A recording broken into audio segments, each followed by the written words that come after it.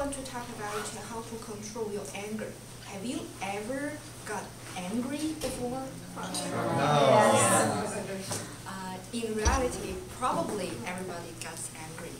Anger is a normal, healthy emotion, but out-of-control rage is not good for you or those around you.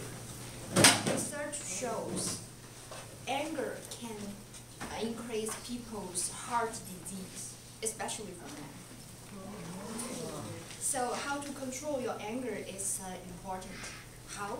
First, you should find a real reason behind your anger. According to the psychologist, anger often covers for another feelings. Maybe embarrassment, disappointment, shame. Secondly,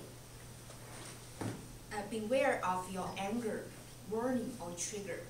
Then use some skill to calm down.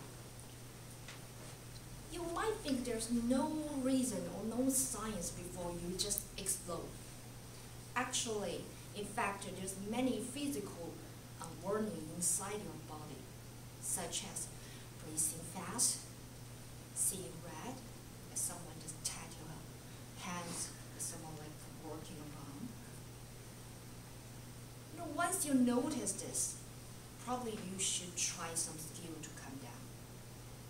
Like take some deeply breath or count to 10.